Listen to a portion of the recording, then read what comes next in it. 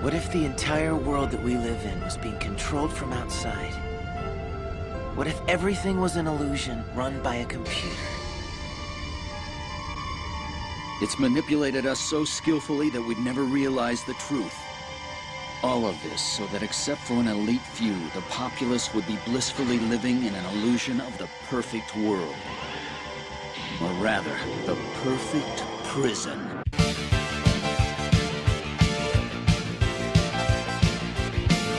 Megazone 2-3 was a 4-part OVA series released between 1985 and 1989, produced by AIC, the studio behind Bubblegum Crisis. The story of Megazone begins in the present, the mid-1980s, where the main character Shogo Yahagi is given a futuristic motorcycle by his friend Shinji.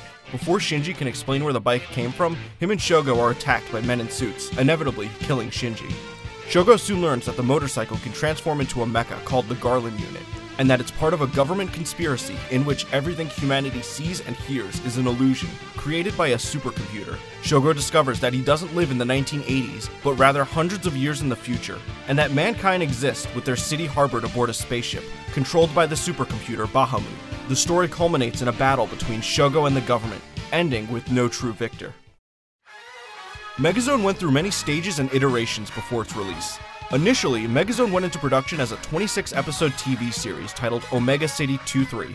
AIC had high hopes for the series, and hired the team behind the Super Dimension Fortress Macross to work on it. This included director Noboru Ishiguro and animator Toshihiro Hirano, who was promoted to the position of head character designer, as Haruhiko Mikimoto, who did the character designs for Macross, would design the character Eve as well as secondary characters. AIC's plan was to capitalize on the popularity of Japanese motorcycle culture, following in the footsteps of Genesis climber Mospeada and Aura battler Dunbine, which both premiered the year prior in 1983.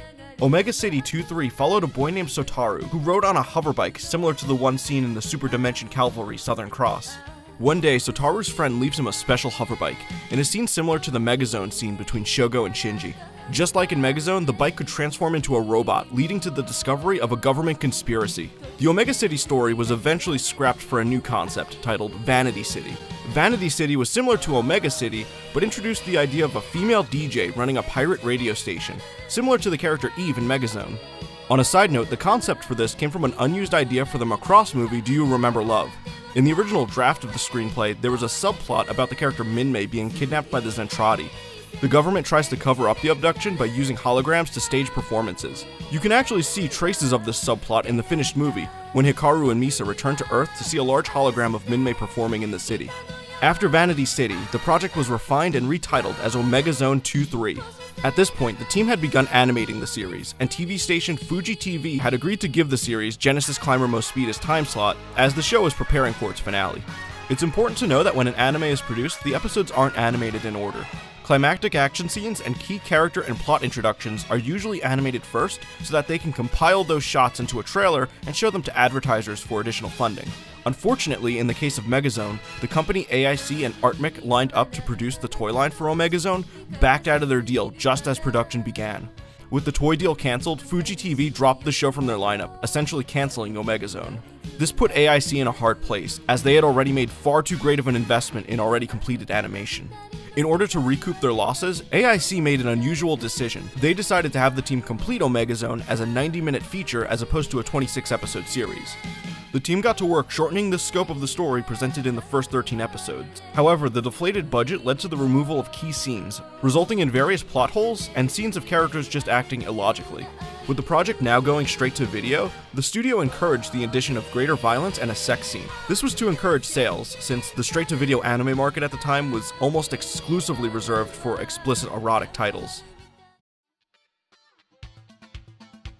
After 6 months of stressful work, Megazone 2-3 was released on video on March 9th, 1985. On its release, the art style piqued the interest of many anime fans, noting the similarities to Macross. But unlike Macross, Megazone contained intense scenes of action and nudity unlike any other mainstream anime at that time. Many anime fans would go on to erroneously claim that Megazone was the first OVA, and the reason for that mistake is because prior to Megazone, the only non-pornographic OVA released was Mamoru Oshii's Dallos, which was a commercial failure. After the release of Megazone, OVAs exploded in popularity, with Megazone itself selling over 200,000 copies in its first year, making AIC their money back and then some. Many Japanese animators would turn to OVAs in the late 80s and 90s as a way to produce TV quality animation without the hassle of editing their stories to fit TV standards or promote toy sales. This led to the creation of what would be considered some of Japan's most powerful and memorable animated works. These OVAs would also have a huge impact on English-speaking anime communities in North America and Europe. That was because TV animes were usually around 25 to 50 episodes long, and Japanese tapes had to be purchased individually through retail importers. These tapes usually only contained 2 episodes at most, and since Japan had switched over to Laserdisc as their primary home media format, VHS tapes were even harder to find, with retailers charging around $60 to $100 for a single tape. On the other hand, an OVA consisted of an entire self-contained story on a single tape, making these tapes incredibly popular among early anime groups.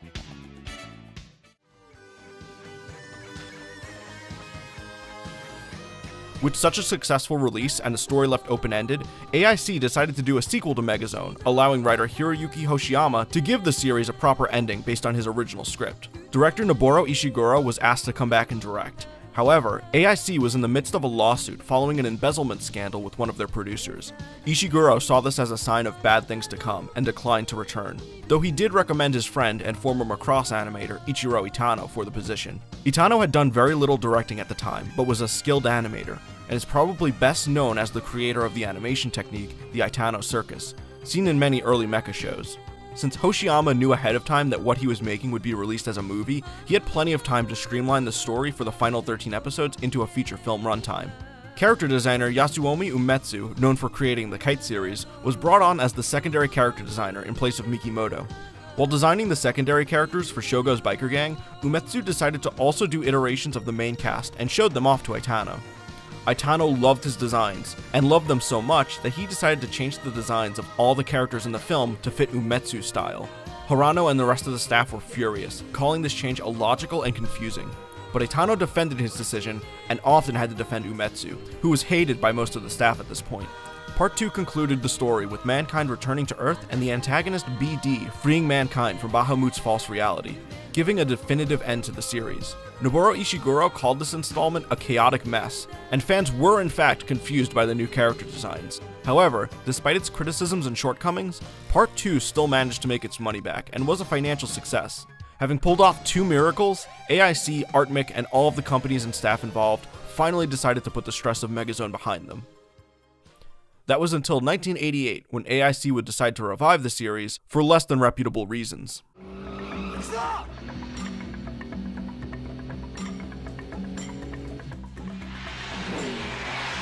In July of 1988, Akira premiered in Japanese theaters.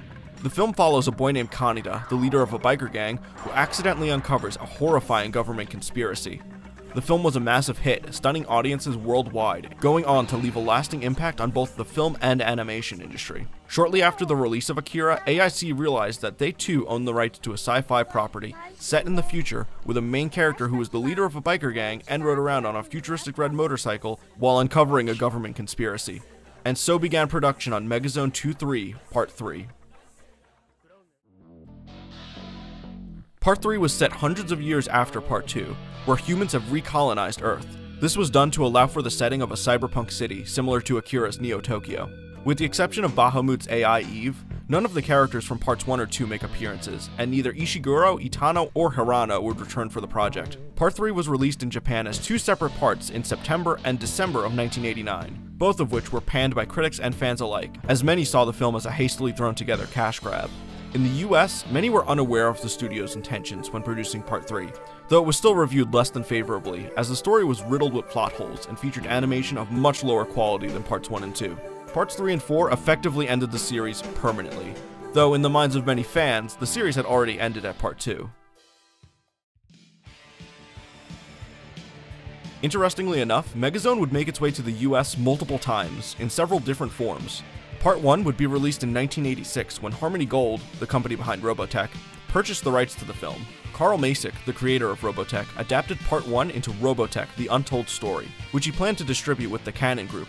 Macek originally intended to leave most of the footage unedited, simply changing dialogue and names to insist that the story was set in the Macross universe, just after the first Entrati attack. Bob's repair shop. Mark? Yeah? I need your help, Mark. God, you're supposed to be on maneuvers, aren't you? I've got a problem. Some kind of trouble? They may be tapping the phone. Meet me in that parking garage on Central. Now I've got to fix the speedometer. Mark! Just kidding, big buddy. I'm on my way. However, Masick was contacted by Tatsunoko and advised not to reference Macross, as they were afraid it would cause confusion with Macross Do You Remember Love, which was just being released in certain regions at that time. After removing the references to Macross, the Canon Group stepped in, arguing that the movie featured too much emphasis on girls and not enough action. Masick was then forced to splice in footage from the Super Dimension Calvary Southern Cross, which led to even more problems. For one, this meant reusing footage from Robotech, which Masick was against from the start. It also led to technical issues, since Southern Cross was done in 16mm film, while Megazone was done in 35mm film. Eventually, the movie was completed and had a limited theatrical run, but was never officially released on video in the US. Masick disowned the film, and made it clear to Robotech fans that the film wasn't canon. VHS tapes were released in the UK and the Netherlands, but were discontinued in less than a year, making these tapes incredibly rare. Harmony Gold also dubbed Part 2, but this had nothing to do with Robotech, and was a faithful representation of the original Japanese, albeit changing Shogo Yahagi's name to Johnny Winters. This dub was called the International Dub, and was commissioned by the Japanese producers to use as a teaching tool in Japanese English classes, which is why all versions of it have Japanese subtitles on the bottom. B-section's under 7th level restriction. Eve is the only one that can open it. Very well. Once Johnny Winters gets that message, it'll flush him out into the open. We'll play a waiting game. Carl Masick's dubbing company, Streamline Pictures, did create a faithful dub of Part 1 in 1995. However, he was unable to do dubs of Part 2 and 3 due to disputes with his distributor, Orion Pictures. Dude, give the bike back to them. You just don't get it! If they find me, you know what those bastards will do to me? It's probably useless, but I'm gonna say it. They'll spot you in a minute if you don't get rid of the bike. You gotta dump it somewhere. These people are ruthless, Mori. They murdered Shinji, and I can't forget that. That same year, Manga Entertainment did an English dub of Part 3 that was released exclusively in the UK. Look. So this is it. Hey! So this is the blue diskette that's gonna open new doors for you. Finally, all 3 parts would eventually receive faithful English dubs when the American anime distribution company ADV Films licensed the series in 2004. If I could find the time, I would. But my job keeps me on my feet. At McDonald's. You know, the one on Ayama Street. Megazone 2-3 is a product of its time, but despite constant references to 80s culture, it never feels dated. The idea of Megazone taking place in a simulation of the 80s actually makes it so that the references to Streets of Fire, Flashdance, the idea that McNuggets are a new item on the McDonald's menu, all seem genuine and actually make for great foreshadowing. It's a testament to how Megazone's ability to stand the test of time continues to captivate and inspire viewers, regardless of what decade or language it's released in, and hopefully will continue to for years to come.